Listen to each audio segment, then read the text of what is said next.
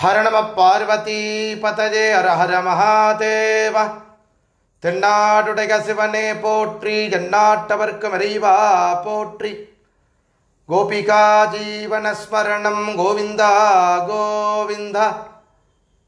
ஸ்மிருதே சகல கல்யாண பாஜனம் யத்ர ஜாயதே புருஷத்தமஜோ நித்யம் व्रजामि சரணம் ஹரிம். யஸ்ரீவோ நாம ரூபாப்த்யாம் யா தேவி சர்வமங்கலா தயோகோ சம்ஸ்பிரணாத் பும்சாம் சர்வதோ ஜெயமங்கலம். அன்பானவர்களுக்கு பக்தி சார்ந்த அன்பு வணக்கம்.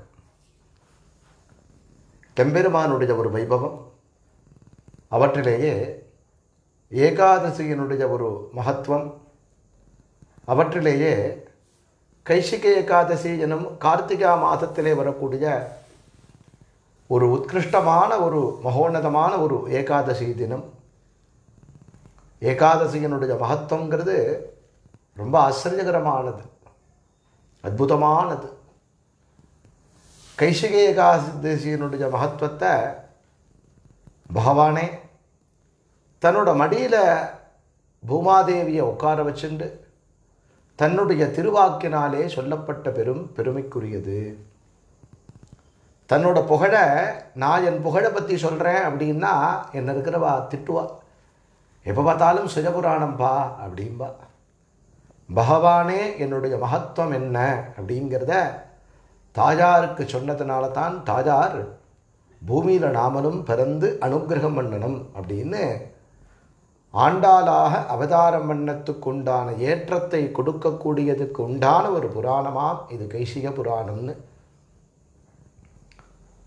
எம்பெருமானுடைய ஒரு திருநாமத்தையோ, எம்பெருமானுடைய ஒரு ரூப லட்சணத்தையோ, எம்பெருமானுடைய வைபவத்தையோ இந்த ஜென்மா அனுபவிக்கல அப்படின்னால் அது சும்மா சாதாரண ஒரு ஜீவ ஜந்துக்கள் மாதிரி தான். அதில் இந்த ஜென்மா பகவானை நினச்சி பகவான்கிட்டேயே அந்த சரணத்தை போய் அடையறதுக்கு ஒரு வழியை நமக்கு ஏற்படுத்தி தருது. அதனால தான் மங்களம் பகவான் விஷ்ணு மங்களம் மதுசூதனஹ மங்களம் புண்டரீகாக்ஷா மங்களாயதன ஹரிஹி. பகவானே சர்வமங்கலம், பகவானே சர்வமும். இப்படி பகவானுடைய ஒரு அற்புதமான ஒரு பெருமையை அனுபவித்து நமக்கு தருவதற்குறித்தான ஒரு விஷயமே திருக்குறுங்குடிங்கிற திவ்ய கஷேத்திரத்தில், திவ்ய தேசத்தில் ரொம்ப அழகான ஒரு கோவில் மகேந்திர பர்வதம்ங்கிற பர்வதத்துக்கு கீழே அமைஞ்சிருக்கு. மகேந்திர பர்வதத்துக்கு கீழே அமைஞ்சிருக்கக்கூடிய இந்த திவ்யமான சன்னதியில் பெருமாளே குறுங்குடி நம்பிங்கிற திருநாமத்தோட கூட நமக்கு அனுகிரகம் பண்ணித்தரார். பிராகாரத்தில் தாயார் குறுங்குடிவள்ளி தாயாருங்கிற திருநாமத்தோடு நமக்கு அனுகிரகம் பண்ணித்தரார். இதோட மட்டும் கிடையாது, ஒரு சிவபெருமானுக்கு ஒரு சன்னதி அமைஞ்சிருக்கக்கூடிய வைணவ திவ்ய தேசத்தில் ஒன்றும் ரொம்ப அழகாக இருக்கும். கோவிலுக்குள்ளே நாம் போகிறதே இந்த திருக்குறுங்குடி திவ்ய தேசத்தினுடைய அழகு இருக்குது பாருங்களேன். ரொம்ப உள்ளுக்குள்ளே நாம் போய் அந்த பெருமாளை அனுபவிக்கக்கூடிய அந்த அழகு என்னமோ சின்ன கோவில் நினைக்க முடியாது. அவ்வளோ ஒரு பிரம்மாண்ட பிரகாரம், பிரம்மாண்டமான சன்னதி, அழகான ஒரு மூர்த்தி, ஆச்சரியத்தக்கதாக இருக்கக்கூடிய ஒரு வைபவம் இந்த திவ்ய கஷேத்திரத்தில் தான். ஏகாதசி மகாத்மியத்தில் இருக்கக்கூடிய கைசிக ஏகாதசிங்கிறது நிகழ்ந்தது. ஏகாதசி விரதம் அப்படின்னால் வெறுமனே நாம் பட்னி கிடக்கிறது மட்டுமே கிடையாது. முடிஞ்சவா விரதமாக இருக்கலாம், அவசியம் எல்லாரும் இருக்கணும். ரொம்ப அதில் சரீர உபாதை இருக்குது பார்த்தீங்களா, அவள் அந்த கணக்கில் வருதில்லை, அந்த கோஷ்டியில் சேர்க்கப்படலை. பகவானுக்கு அர்ப்பணம் பண்ணிவிட்டு அதை பிரசாதமாக ஸ்வீகரிச்சுக்கலாம், சரீரத்தை போஷிக்கணுமேங்கிறதுக்காக. இது தாங்க முடியாதுப்பா அப்படிங்கிறதே இதை நம்ம எடுத்துத்தான் ஆகும். அதுக்காக காலையிலேருந்து ராத்திரி வரைக்கும் எதையாவது சாப்பிட்டுன்னு இருக்கப்படாது, அதையும் ஜாக்கிரதையாக வச்சுக்கணும். அப்போது இந்த உள்ளே இருக்கக்கூடிய சூக்ஷ்ம சரீரம், சூக்ஷ்ம ஆத்மா பகவத் சிந்தனையை பற்றியதாக இருக்கணும். பகவத் சிந்தனையை தவிர அந்நிய சிந்தனைக்கு போகக்கூடாது. அதுதான் ஏகாதசிக்கு உண்டான விஷயம். சுத்தம், எல்லாமே சுத்தமாக. கங்கா ஜலத்துக்கு உண்டான சிறப்பு ஏகாதசி. அதில் வைகுண்ட ஏகாதசி விரதத்தினுடைய மகத்துவத்தை 12 வருஷ காலம் வைகுண்ட ஏகாதசி விரதம் இருந்த பலனை பெறணும்னால் கைசிக ஏகாதசி, கைசிக புராணம். இப்போ தான் கைசிக புராணம் கொஞ்ச நேரத்துக்கு முன்னாடி பாராயணம் பண்ணினேன். பாராயணம் பண்ணதோடு உங்களுக்கு சொல்லணும்னு எனக்கு ஆசை. எனக்கு அந்தளவுக்கு அந்த ஸ்லோகங்கள்லாம் மனசில் நிற்கலை. அதனால் சரி, நமக்கு தெரிஞ்சின்ற விஷயத்தை நாம் சொன்னால் நல்லா இருக்குமே. போன வருஷமும் இதே நாளில் கைசிக ஏகாதசியை, கைசிக புராணத்தை நான் சொல்லி என்னோட தாயார் கேட்டா. இந்த கைசிக புராணத்தை கேட்டா. இந்த வருஷம் பரமபதி சுட்டா, பெருமாளே அழிச்சுட்டார். அதுதான் சத்தியம். கைசிக ஏகாதசிக்கு மகத்துவமே என்னன்னால் மோட்சத்தை அனுகிரகம் பண்ணி தரும். எதெல்லாம் முடியாதது நினைக்கிறோமோ அதெல்லாம் முடியாதது அத்தனையும் நமக்கு ஈடேற்றி தரும். அப்பேற்பட்ட ஒரு உசக்தியான ஒரு ஏகாதசி. ஏகாதசியும் துவாதசியும் சேர்ந்து ஸ்ரீரங்கத்தில் பராசர பட்டர் ரொம்ப அழகாக உத்கிருஷ்டமாக பாராயணம் பண்ணி பக்தாளுக்கெல்லாம் அனுகிரகம் பண்ணி மோட்சத்தை கொடுக்குறார். ரொம்ப அப்பேற்பட்ட வசதியான ஒரு புராணம் இது. ஏகாதசி விரதம் அப்படிங்கிறது ரொம்ப விசேஷமானது. வியாச பகவான் ஒரு நாள் யமுனை கரையில் நின்றுருக்க. யமுனையில் ஜலம் பிரவாகமாக போயின்னு இருக்கு. இந்த கரையிலேருந்து அந்த கரைக்கு போயாகணும். காலையில் அங்கே இருக்கக்கூடிய ஆய்ச்சிமார்கள்லாம் தயிர், மோர், வெண்ணெய் எல்லாம் எடுத்துட்டு இந்த யமுனை நதியில் தீர்த்தம் கொஞ்சமாக இருந்ததுனால கடந்து வந்துவிட்டா. இந்த கரையிலேருந்து அந்த கரைக்கு போயாகணும். அந்த பக்கம் திரும்பி பார்க்குற படகுக்காரனையும் காணும். ஒரு வியாசர் உட்காந்துருக்க. அவர் பார்த்து கேட்டாலும், நீங்களாம் இந்த பக்கம் போகணுமான்னு. இங்கிருந்து அங்கே அனுப்பக்கூடிய ஆற்றல் மிக்கவர். அதாவது இந்த ஜென்மாவிலே இருந்து ஜென்மா இல்லாமல் அடுத்தபடியாக பிறப்பில்லாமல் ஆக்கக்கூடிய பகவான் விஷ்ணுவே வியாசர், வேறு யாரும் கிடையாது. அவர் பார்த்து இவெல்லாம் பார்த்து கேட்டாலாம், அங்கே போகணுமோ? ஆமாண்ணலாம். உங்கள்கிட்ட ஏதாவது இருந்தால் எனக்கு கொடுங்கோ, பசிக்கிறது. இன்னைக்கு ஏகாதசியாச்சேன்னாலாம், பரவாயில்ல கொடுங்கோ. ஒரு ஆய்ச்சிமார் பார்த்தாலாம் வெண்ணெய் கொடுத்தா, ஒருத்தர் மோர் கொடுத்தா, ஒருத்தர் அவல் கொடுத்தா, ஒருத்தர் வெல்லம் கொடுத்தா. கொடுக்க கையில் எடுத்து வாயில் வாங்கி போட்டுட்டே இருக்கார். அவர் பாட்டுக்கு என்ன கொடுக்குறாலோ எல்லாத்தையும் வாங்கினார், போட்டுட்டே இருக்கார். எல்லாம் முடிஞ்சுது. இவெல்லாம் அப்படியே பின்னாடி வரா. இவர் எப்படி அழிச்சுட்டு போகிறாரு பார்க்கலான்ட்டு கிட்டக்க போய் யமுனை கிட்ட போய் சொன்னாலாம், இன்றைக்கி காலையிலேருந்து நான் விரதமாக இருக்கேன், கொஞ்சம் எனக்கு வெளியே விட அப்படின்னு. என்ன இத்தனைத்தையும் வாங்கி சாப்பிட்டுட்டு அவர் பொய் சொல்கிறார் அப்படின்னு பின்னாடி இருக்கிறவாள்லாம் பார்த்தாலாம். யமுனை நதி 2 பக்கம் வழி விட்டு தான் தரை கிடச்சி தான் வியாசர் நடந்து போகிறார். பின்னாடி வாழலாம் நடந்து வந்துட்டுருக்கா. நடந்து வரவாளுக்கெல்லாம் யோசனை, ஓ இவெல்லாம் பொய் சொல்லலாம் போல இருக்கு, நாம் தான் பொய் சொல்லப்படாதுன்னு. அக்கறை போய் சேர்ந்த. அதில் ஒரு ஆய்ச்சி கேட்டாலாம், பெரியவரே நான் கேட்குறேன்னு கோச்சிக்கப்படாது, எங்கள்கிட்டேருந்து எல்லாத்தையும் வாங்கி சாப்பிட்டேங்க, ஆனால் பொய் சொன்னேலே, நான் எங்கே சாப்பிட்டேன்னாரான். நீங்கள் தானே சாப்பிட்டேங்க, நான் என்ன சொன்னேன் கவனிச்சியா நீன்னு? கவனிக்கலையேண்ணா. சர்வம் கிருஷ்ணார்ப்பணம், உள்ளே இருக்கக்கூடிய பகவானுக்கு நைவேத்தியம் பண்ணேன், நான் சாப்பிடலை அப்படின்னாராம். அப்போ நீங்கள் சாப்பிடலையானவா கேட்டாலாம், நான் எங்கே சாப்பிட்டேன் அப்படின்னாராம். நாங்கள் இதை எப்படி தெரிஞ்சுக்கிறது அப்படின்னு அவள் கேட்டாலாம். ஒரு க்ஷண காலத்தில் வியாசர் விஷ்ணுவா காட்சி கொடுத்தாலாம். அவள் அத்தனை பேருக்கும் அங்கே சத்தியமாக நடந்தது. அத்தனை பேரும் ஒரு க்ஷண காலம்தான், ஃப்ராக்ஷன் ஆஃப் த செகண்ட் அப்படிமா ஆங்கிலத்தில் ரொம்ப அழகாக சொல்லுவாள். மிகச்சிறிய நொடிப்பொழுது. அவள் அதை அனுபவிக்க முடியல, பார்க்க முடியல, பயந்துட்டாலாம். ஒரு க்ஷண காலத்தில் பகவானே, நம்ம பேசின்னு இருக்கோம், பிரத்யட்சமாக பகவானே வந்துட்டான்னு வச்சுக்கோங்களேன். நல்ல வேஷம் போட்டு வந்திருக்கேப்பா, கண்ணன் மாதிரி இப்போ கேஷன் போட்டு, நான் கண்ணன் தான், நீ கண்ணன் நான் எப்படி நம்புறது அப்படி கேட்க ஆரம்பிச்சிடுவோம் நம்ம. அப்படி அது மாதிரி எல்லாமே பகவத் தர்ப்பணமாக நாம் எதவனாலும் பண்ணுறதே அதில் தப்பு கிடையாது. ஆனால் பகவத் தர்ப்பணமாக பண்ணக்கூடிய சிந்தை நமக்கு இருக்குது. அப்பேற்பட்ட ஒரு வசத்தியான ஏகாதசி. ஏகாதசியினுடைய மகத்துவத்தில் கைசிக ஏகாதசி. கைசிக ஏகாதசியில் இந்த நாளில், இந்த சமயத்தில், இந்த நேரத்தில் திருக்குறுங்குடிங்கிற அந்த திவ்யக்ஷேத்திரத்தில் மகேந்திர பர்வதத்தில் பாணர் குலத்தில் நம்பாடுவான் அப்படின்னு 4வது வர்ணத்தை சார்ந்தவன் தினம் தினம் பெருமாளை வந்து சேவிப்பான்.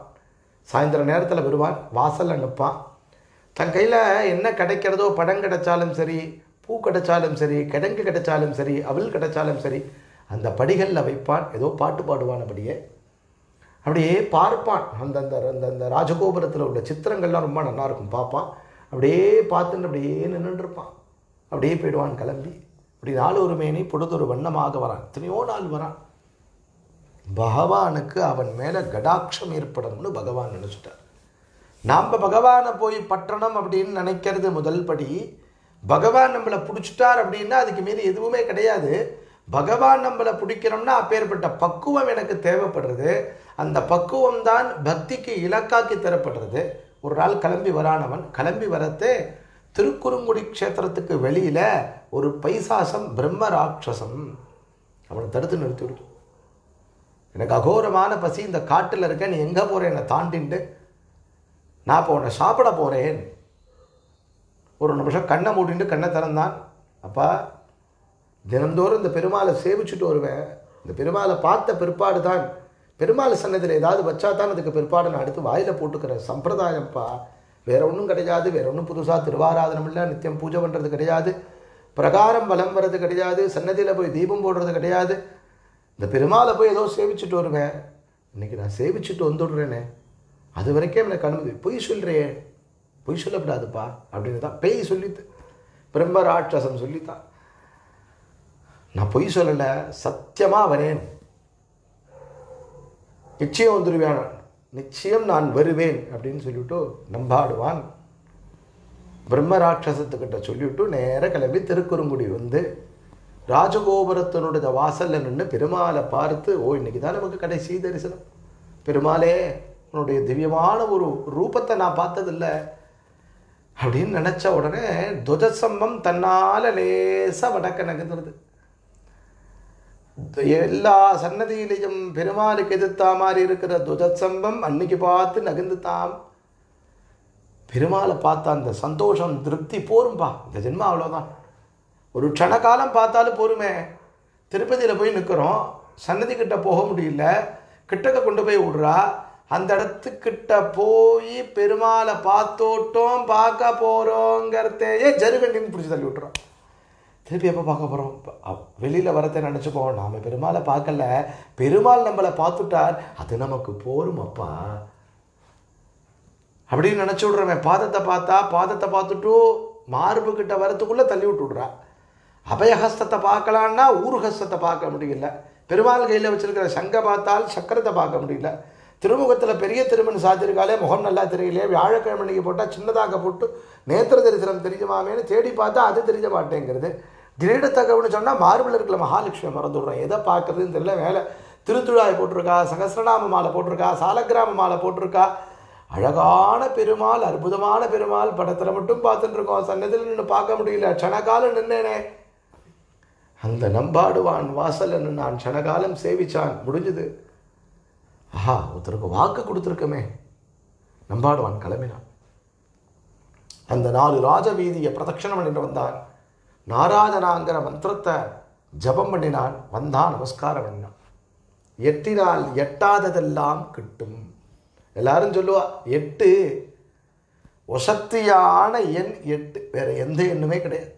நீ ஏதாவது ஒரு எழுத்தை எழுதுங்கோல, 1 2 3 எல்லாம் கீழே சம்பூர்ணமாகும். 8 மட்டும் எழுதுங்க, மேலே சம்பூர்ணமாகும். அது வேணான்னு சில பேர் வெறுத்துன்னு இருக்கா. என்னமோ வாஸ்து இதோல்லாம் சொல்கிறா பாருங்க, அதெல்லாம் ஒன்றும் மூடத்தனம். பகவானுடைய கடாட்சத்துக்கு மேலே வேறு ஏதாவது உண்டா லோகத்தில்? எதுவுமே கிடையாது. அப்படி பகவானுடைய நாமாவை சொல்கிறான், 4 வீதி வலம் வரான், நமஸ்காரம் பண்ணுறான், க்ஷேத்திரத்துக்கு வெளியில் போகிறான். ஒரு வயோதிக பிராமணன், அந்த பக்கம் போகாதப்பா, அங்கே ஒரு பிரம்ம ராட்சசம் இருக்கான், வருவா போகிறவாள் ஹிம்சிச்சுட்டு இருக்கான். இந்த நம்பாடுவான் சிரிச்சுட்டே சொன்னான், வாக்கு கொடுத்துட்டு வந்திருக்கேன். என்னது வாக்கா? ஆமாம், அந்த சன்னதிக்கு வரத்தையே என்னை அந்த பிரம்ம ராட்சசம் பார்த்து கொடுத்து புசிக்க போகிறேன்னு இரு, நான் பெருமாளை பார்த்துட்டு வந்துடுறேன்னு. அடே பைத்தியமே, போகலாமா? பிசாசுக்கிட்ட சத்தியமாடா, கிளம்பி போ. இல்லை இல்லை வாக்கு கொடுத்துருக்கேனே, அதெல்லாம் வேண்டாம், நீ கிளம்பி போ. அந்த கிழ பிராமணன் விட மாட்டேங்கிறான். இல்லை இல்லை சத்தியம்தான் பெருசுன்னு சொல்லி அந்த பிராமணனை விட்டுட்டு நேராக கிளம்பி போய் அந்த ஊருக்கு வெளியில் மகேந்திர பர்வதத்துக்கு கீழே அழகான மருத விருட்சத்துக்கு கீழே அந்த பிரம்மராட்சசம் உட்கார்ந்துருக்கு. நம்பாடுவான் போகிறான். நம்பாடுவான் போன உடனே தொப்புன்னு கீழே குதிச்சுதான். நம்பாடுவான்கிட்ட சொல்லித்தான், நீ போகிறதே இருந்த பசித்தி இப்போ இல்லை என்கிட்ட, இந்த ஜென்மாலே பசி இல்லாமல் போயிடும் போல இருக்கு, நீ யாரு என்ன பண்ணிட்டு இருக்க, உங்ககிட்ட அப்பேற்பட்ட தபஸ் என்ன இருக்கு தெரியல, எனக்கு என்னன்னு தெரியல. நீ இப்போ என்ன பண்ணிட்டு வந்தேன்னா, பெருமாள் மேலே பாடிட்டு வந்தேன். என்ன பாடின? கைசிகங்கிற ராகத்தை சொல்லி, பைரவி ராகம் தான் கைசிக ராகம்.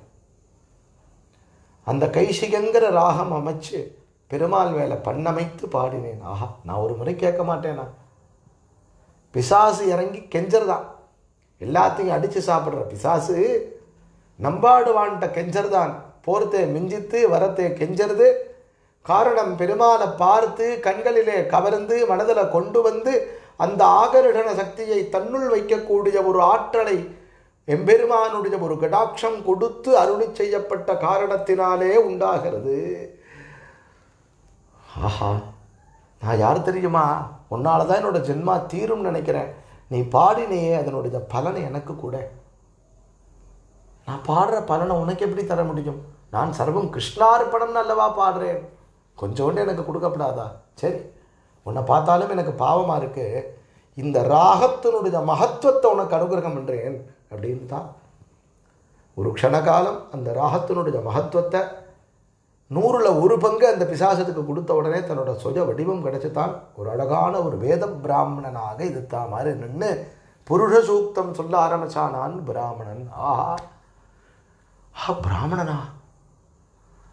என்னது இது? ஒன்றுமே புரியலையாம் நம்பாடுவானுக்கு. அப்போ அந்த பிராமணன் சொன்னானாம், போன ஜென்மால யோக சர்மாங்கிற திருநாமத்தோடு வாழ்ந்தேன், யாக யஜ்ஞங்கள் பண்ணும்போது எனக்கு தவிர வேறு எதுவும் யாருக்கும் தெரியாதுங்கிற அந்த மமதை இருந்தது, என்னை அழிச்சுடுத்து, இந்த ஜென்மாவா எடுத்து நான் தான் உசத்தி எனக்கெல்லாம் தெரியும்னு நினச்சேன்னா ஒன்றும் இல்லாமல் ஆயிட்டேன். இது எப்படி தீரும்னா, நானும் க்ஷேத்திரமாக அலைஞ்சுட்டு வரேன், மரமரமாக தாவிண்டு வரேன், என்னெல்லாமோ பண்ணுறேன். பெருமாளுடைய திவ்யமான தரிசனம் பண்ணின பக்தாளுடைய கடாட்சமான பார்வையை மேலே பட்டவுடனே தீர்ந்ததுன்னு நம்பாடுவானுடைய திருவடியில் விழ, நம்பாடுவான் பிராமணாளுடைய திருவடியில் விழ, இவா 2 பேரும் உத்தரோட திருவடியில் விழுந்துட்டு இருக்கிறதே கிழப்பிராமணனாக வந்து இந்த நம்பாடுவானுடைய கரத்தை பிடித்தது வேறு யாரும் அல்ல, குறுங்குடியிலே குடிகொண்டு இருக்கக்கூடிய எம்பெருமானாக இருக்கக்கூடிய நம்பி, திரு குறுங்குடி நம்பி அங்கே திவ்யமான காட்சி கொடுத்தார். 2 பேருக்கும் அனுகிரகம் பண்ணினார், 2 பேருக்கும் மோட்சத்தை அனுகிரகம் பண்ணினாராம் எம்பெருமான். அப்பேற்பட்ட உசத்தியான ஒரு தினம் இன்றைய தினமும் நாளைய தினமும் கேட்டு அனுபவித்தவாளுக்கும் அதனுடைய பலாபலன் உண்டாக்கி தருமாம். அப்பேற்பட்ட ஒரு திவ்யக்ஷேத்திரம் திருக்குறுங்குடின்னு ரொம்ப அழகான நாங்குநேரியிலேருந்து ஒரு 20 கிலோமீட்டர் தொலைவில் இருக்குது. ரொம்ப அழகாக இருக்கும். பாண்டிய நாட்டில் அனுபவிக்க வேண்டிய ஒரு திவ்யக்ஷேத்திரம். வாழ்க்கையில் ஒரு முறை பார்த்துட்டு வாங்க பெருமாள் அந்த சன்னதியில் போய், மனசு அப்படியே சௌலபியமாயிடும். அப்பேற்பட்ட கடாட்சம் செய்யக்கூடிய பெருமானுடைய திவ்யமான ஒரு அனுகிரகம், கைசிக மகத்துவத்தை, கைசிக ஏகாதசி மகத்துவத்தை, சுத்தம் பாகவதாசான்னம், சுத்தம் பாகீரதி ஜலம், சுத்தம் விஷ்ணுபதத்தியானம், சுத்தம் ஏகாதசி விரதங்கிற அந்த விரதத்தினுடைய மகாத்மியத்தை யாரெல்லாம் சிரவணம் பண்ணியிருக்கேளோ அத்தனை பேருக்கும் அனுகிரகம் உண்டாக்கி தரணும்னு பெருமாளுடைய திருவடியை பிரார்த்தனை பண்ணிக்கிறோம். கோபிகா ஜீவனஸ்மரணம் கோவிந்தா கோவிந்தா.